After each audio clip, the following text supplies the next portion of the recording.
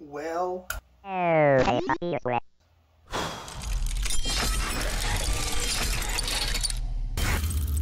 Today we'll restore the badly rusted power transformer assembly for the PET 4032 in preparation for getting power to the main board. All right. I'll also update you on some other restoration steps that are in the works. This has become a really cool project for me. I mean, I guess you could call it a pet project. But the more I work on it, the more I'm just fascinated with this machine and the level of technology in it. And I just can't wait to get it working because this thing is so cool. If this video seems a little different, it's my first try after changing from Adobe Premiere Pro to DaVinci Resolve. And from what I've seen, even if the cost was the same, I think in the long run, DaVinci Resolve is going to be better than Premiere for what I'm doing. Let me know what you think. You wouldn't think that this power supply would take much to restore, but as I broke things down, I realized there's a lot to do. I want to do a high quality restoration, so it's going to need to be disassembled and have the rusty fasteners replaced, have all the rust removed, the frame and band are going to need painting, the IEC connector will have to be replaced because it has integrated REFA capacitors. Finally, it'll all have to go back together and get tested. To start out, I needed to get rid of all the grime because gross. Once I can handle it without feeling grody, I had to deal with the screw I came across last time with a stripped head.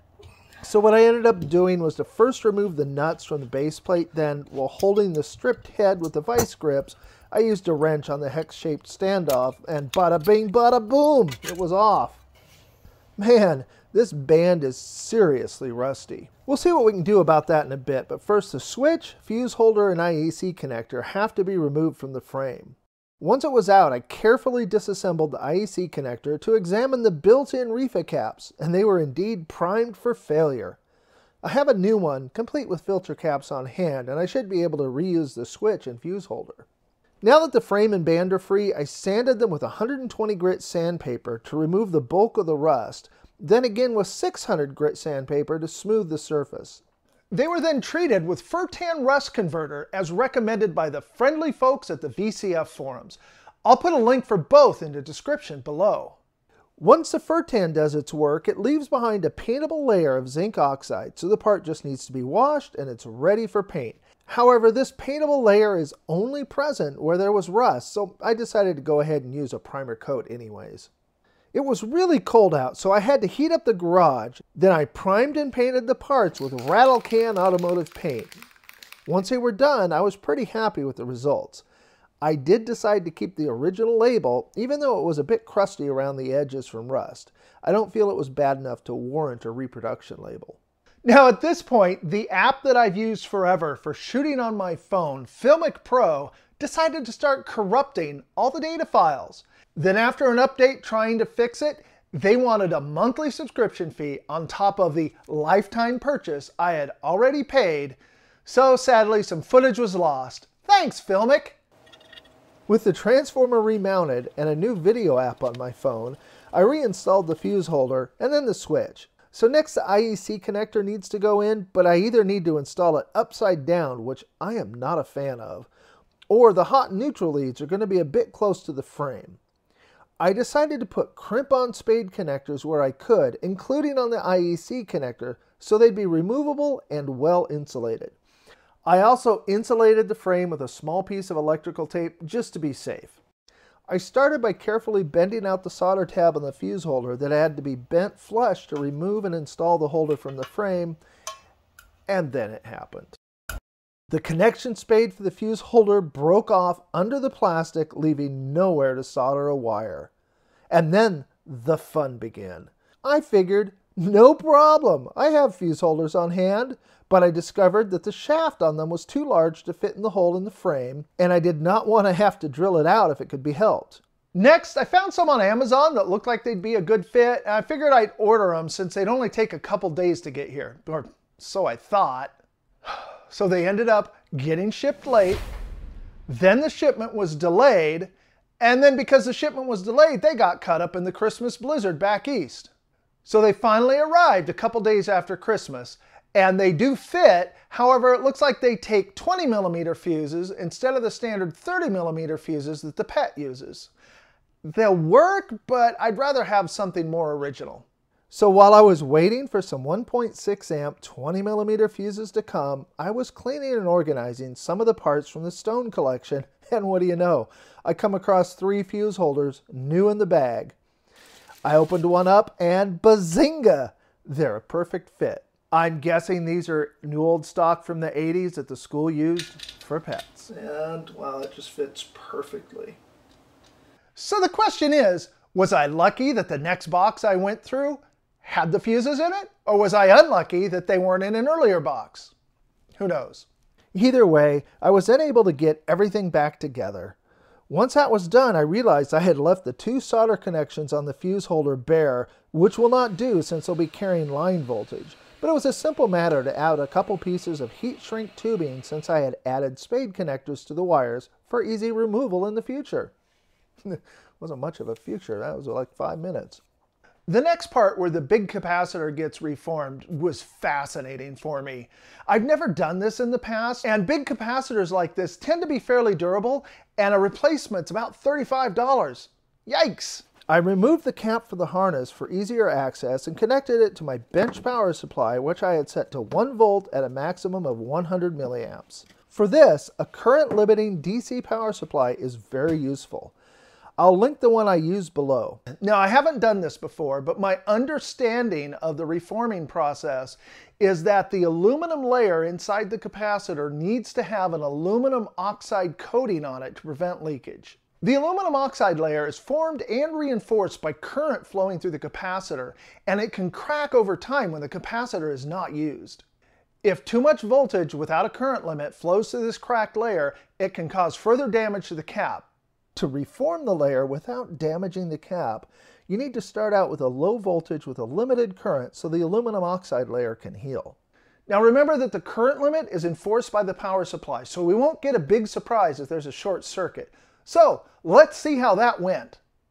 We're going to go positive to positive, negative to negative. We are going to set the power supply to 1 volt and 0.1 amps or 10 milliamps, 100 milliamps. Turn it on, and you can see that it has 0 current draw. So then I will increase the voltage to 2 volts. And we draw a little power, and then it drops off. 3.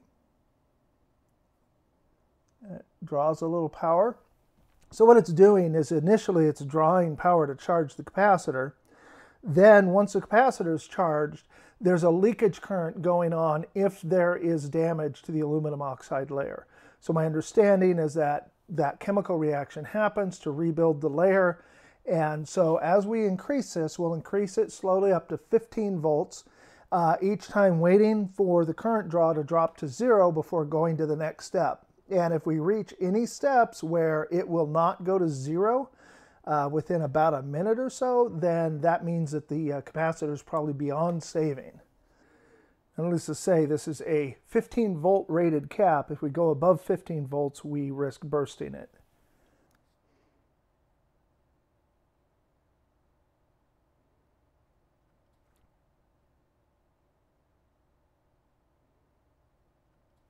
And this is the first time I've ever tried doing this. So if I'm doing anything wrong, I am sure somebody will be more than happy to let me know in the comments. So we finally reached a point of equilibrium. It's taken a while now each time.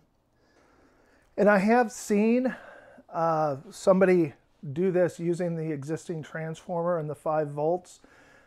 That's certainly, I suppose, a possibility, but of the methods that I researched, this is the best I could come up with. Now, if you have a proper cap tester that can run current for a long time, my understanding is that's a lot safer on the cap, easier on the cap, but in my case, I do not have one, and this is all I can do.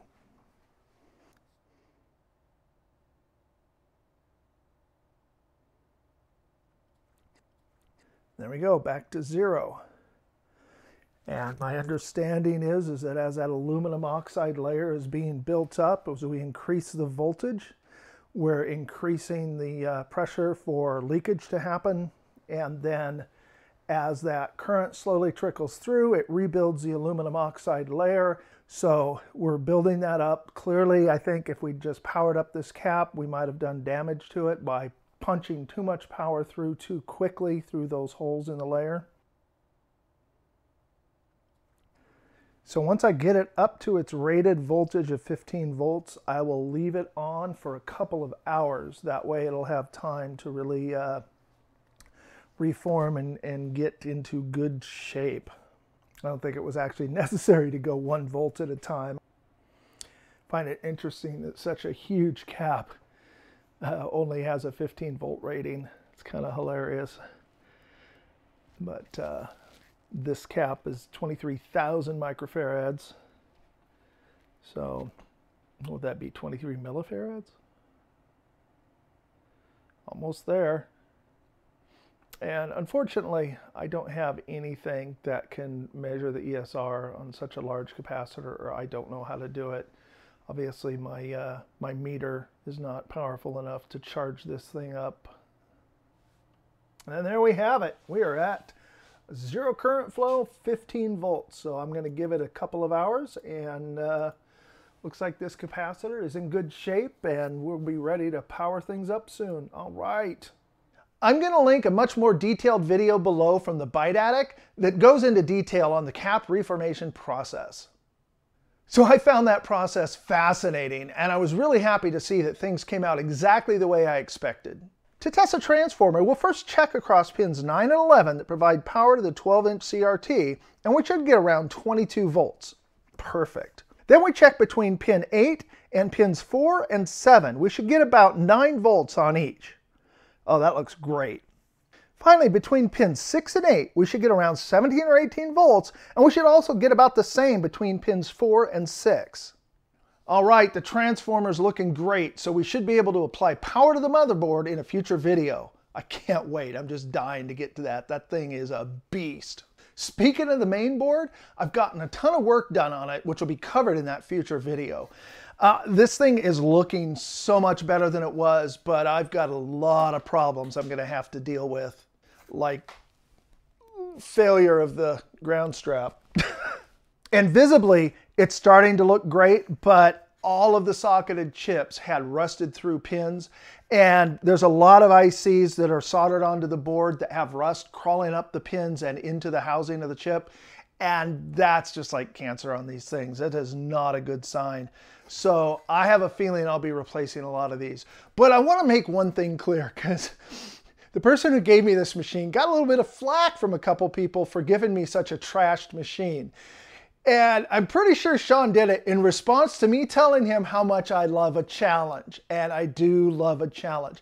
I'm having a blast with this thing. Way more fun than I ever would have had if it had been in perfect working condition. So Sean, thank you. This thing is beautiful and I'm loving it. So I've started restoration on the chassis and the VDU board. I've started working on more rust removal and more painting. This thing's gonna be awesome when it's done. I can't wait. I really can't. Learning the capacitor reformation process was really exciting, and I'm really glad to feel comfortable with it now, because I have a number of machines that have been kind of on my backlist because I wasn't sure how to deal with the big caps and the power supplies. I'll show you some of those in a future video. I want to do some exploration videos that tell you a little bit more about some of the stuff I have. Once I've got the main board done, I'll link the video right here. And in the meantime, here's the video where I first tore down this machine and took a look at it. Thanks for coming.